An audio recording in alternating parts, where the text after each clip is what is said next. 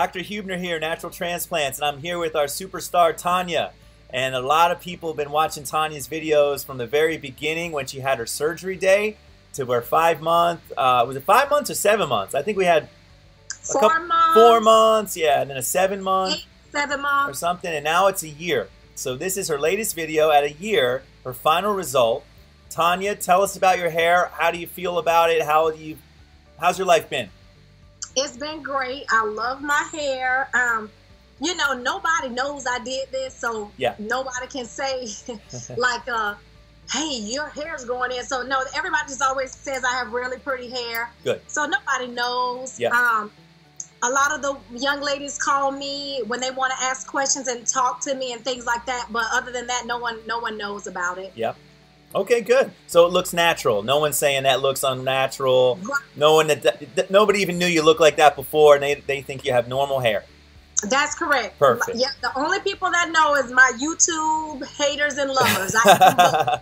Yeah, there's a lot of haters out there and a lot of lovers out there. So, yeah. But you're certainly. I appreciate you both. I like both of you.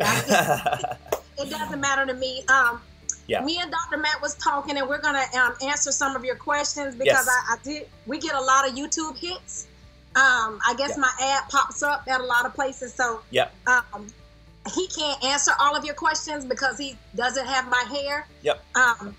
A lot of you young ladies want to know if you can get a relaxer. First, I want to say I don't do anything unless the doc tells me to. Before I do something, I call him first because. Right. You know, you girls are thinking with my ponytail. You were saying I'm gonna take my hair back out. I'm gonna take my edges back out. Ponytails don't take out edges. Nope. Number one. Number two, if you were listening to my video, I was explaining that my hair was not pulled back in the ponytail. Not my, excuse me, my transplanted hair. Right. It was just laid down. Right. It was not any tension on that part. Right. She just sprayed it and laid it down. The type of hair texture I have, I can do that. Yeah. A lot of people can't, but I can. So yeah. no, I was not putting any traction on my hair. Yeah. So if you get this procedure, remember, don't do anything that's gonna pull it on a constant basis. Right. I told him, Dr. Matt, we talk all the time, and he was explaining to me that anything I do, I need to do it in moderation. Yep. But don't do anything that I'm like, you know, pulling. Yep. You know, so that's common sense. Yep. I would never do that. I didn't do this and come this far to take my hair back out. I agree. Yes, absolutely. How does it look on the other side there, Tanya? Just for your other viewers, maybe we could show. Oh, listen, let me show you guys how long it's. Yep. This is so that's all new transplanted hair. Yep. Okay, and so you can see that. Yep. I don't know how good it's gonna show, but my hair, you know, guys, my hair was long, so if I can do anything and it just blends right in. See? Right. Yeah. So see, I just blended that short part back in it. You know, your hair grows like a couple of inches a month or whatever. So remember, it was gone. Yep. So this right here is just my hair brushed back. Now that my hair is a certain length, you know, I can brush it back. Yep. You know what I'm saying? Yep. I can brush it back. And look at that edge. Now you have the sideburn there. That wasn't there before. That's all recreated. No, none of that was there. Yeah. If you guys remember, all of this was gone. It was all gone. Your forehead was twice the size. You were, you know. Yeah. It affected you. Yeah. And, you know, some of you think that my hairline looks fake. I promise on everything. This is my hairline. Dr. Matt didn't make me one. No. That's your old hairline. Right. Back in the day, I have an apple head, guys. It's a round circle. So my hairline, literally the way God made me, this is my hairline. He just took it and because remember, I had a little bit of hair, so he was able to see, you know, where to put it. The remnants of your old hairline were there, so we could see exactly where it was. Yep. So but not to say you couldn't lower it anywhere you wanted to, but that's natural. That's as natural as it gets. That location. Which comes to my next. You know, me and him talked for a while. A lot of you guys are asking, can he lower the hairlines? I said it last time, but he can. He literally asked me if I wanted it lowered, if I wanted my hairline changed, and I told him no, I want my natural hairline because, you know, I didn't know what it was gonna be. Right. But as you can see, what he did, he is awesome. because look, he blended. You see how the part was short, but look, you can't even tell. Yep. I just have my hair in this style. This is the style I wanted to wear this week. Yep. Awesome. What other questions are you getting? Anything else you want to answer on the video? Yes, I'm gonna disappoint most of you probably because you were begging me not to get a relaxer, but guess what? I got one. I know my haters are gonna go crazy. But a lot of ladies was asking, can they get a relaxer? So again, I asked my doctor, and he told me I didn't even have to wait the year. But guys, I just got the relaxer last week. My year was up on the 28th. Yeah. But I'm gonna tell you, I'm in Jacksonville, Florida, and it is hot as fish grease here. Okay? And it's really humid. In the afternoon, it rains, so it was really hard for me to take care of my hair, like what I do for a living, the certain look that I had. I couldn't do it without a relaxer. So that's why I did it. My hair is still nice and healthy. Yep. I know how to take care of my hair. A lot of you think I do know how to take care of my hair. The years of the braids were over. And I seen some of you arguing about the braid thing to each other. As you keep wearing braids, your hair gets thinner in the nape area. Yep. It gets thinner. Yep. And if you don't stop, you will have tractional alopecia. Again, to make myself clear, I'm 40. That's how old I am. I was wearing braids in my 20s, all in my 20s. Yep. I wasn't. It's like I just was cocky, like, oh, my hair go back when I saw it thinning. And then I have identical triplets, and I was 33, and I had got these micro braids, and I was wearing them the whole pregnancy. I was so lazy, I didn't want to do my hair, and when I took those micro braids out, my hair was like, bye-bye, that's it, I've had it. So that's when it started getting like you couldn't, I didn't even realize it pushed it back, and this just, it fell out. Yep, yep. I stopped getting relaxers because I thought that, but you know, and I started going to dermatologists and I was doing all kind of stuff, rubbing things on. But once those hair follicles are dead, it's gone. It's dead. You can't do anything about it. Another question Dr. Matt asked me to address was, you girls are asking about if your hair is falling out in an area, can he transplant the hair? And if so, will it fall out? The answer is no, because listen, this part of your hair is one genetic trait, gene, whatever.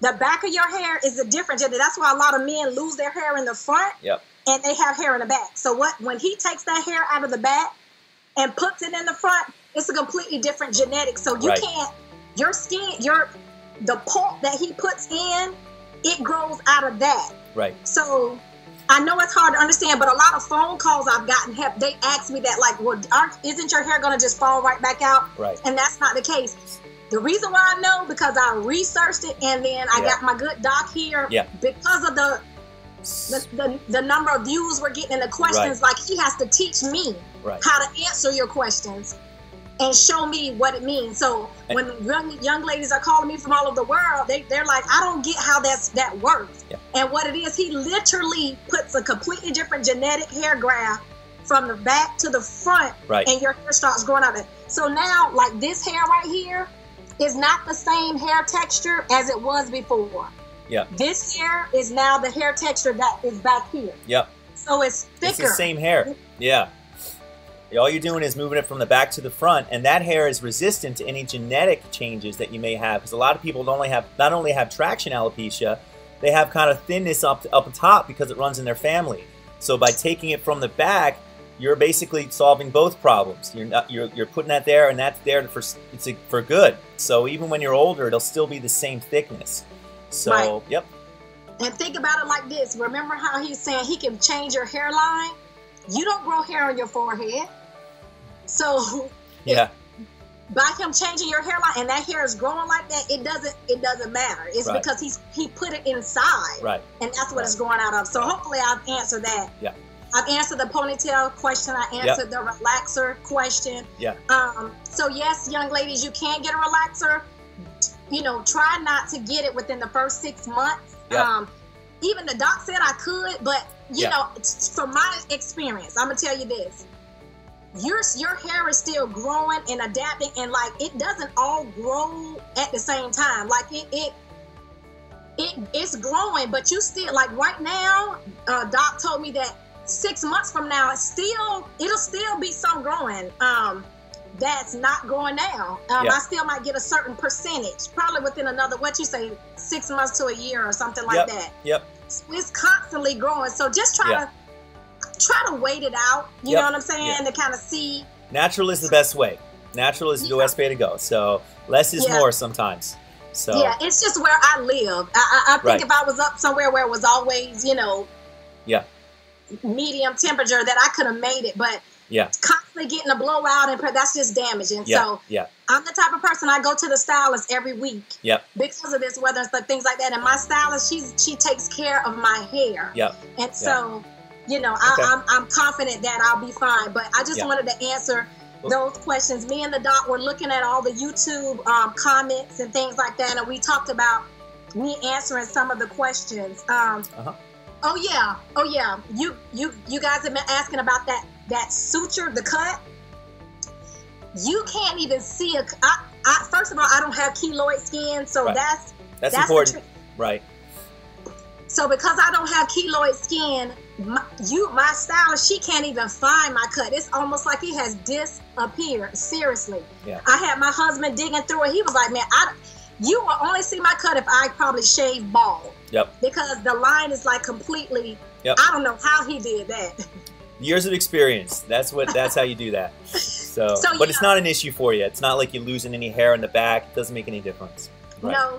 Oh, someone, one of the young ladies, I have a lot of women that call me, so I won't say any names, but one of them asked me about the hair growth in the back and the hair growth in the front. Yes, the hair growth in the back is faster. Like my back part is like this long already. Where he shaved it, you can't see any, it just looks like my hair, you can't see like a line. Right. She asked me if you could see, you can't tell anything. It's just, you can't tell at all. And it grows quicker in the back. For me, that's the way my hair grows. My hair in the back grows quicker.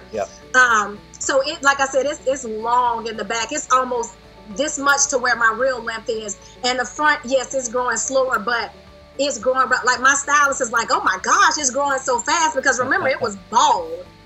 And when he started it over, it had to break through the skin and start growing. So, you know, but as you can see, you can't even tell it is shorter because how the hair is just blending very well.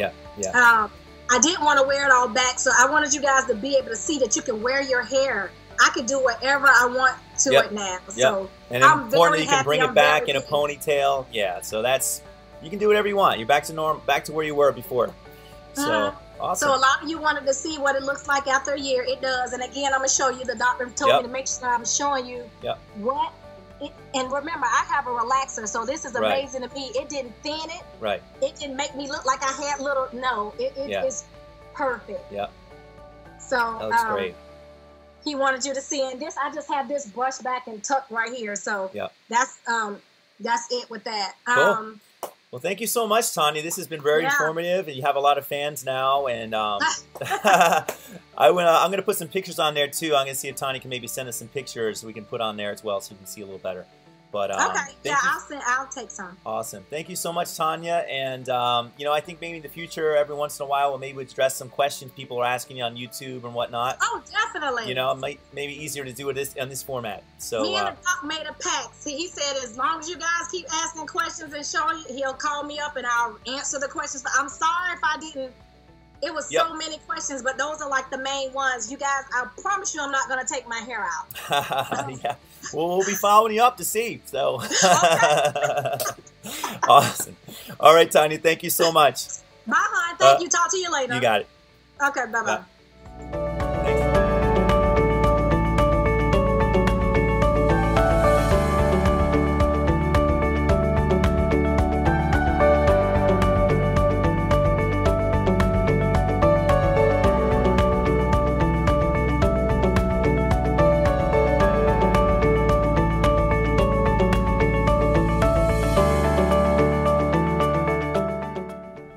Call us now, 844-327-4247, and ask about our Hue and Hue Plus procedures, which move more hair than ever before. Hope to hear from you soon.